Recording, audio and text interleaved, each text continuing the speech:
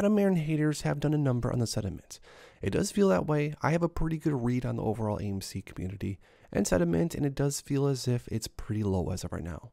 And with this, newer investors could be scared off by some of the fake news going around about Adam, some of the lies, agendas, and goals. We predicted this a long time ago though. It's all jokes to me, just watching the show AMC.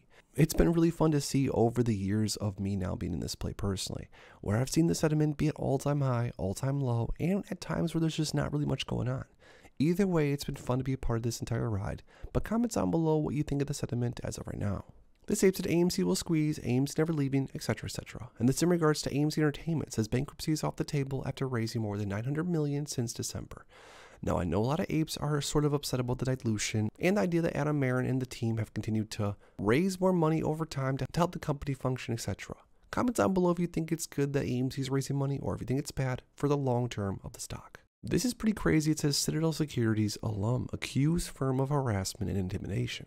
And then just a snippet from the article says, a pair of former Citadel Security employees asked a federal judge to throw out a trade secrets lawsuit, arguing that their new firm operates in a market that their old one said it would never enter. Interesting. This post says AMC linked Hycroft mining faces. Illicit short selling manipulation worries, the CEO warns. And this is in regard to Hycroft Mining, the mining company that AMC purchased a large stake in a year or so back. Now this was identified by trade imbalances concerning its shares.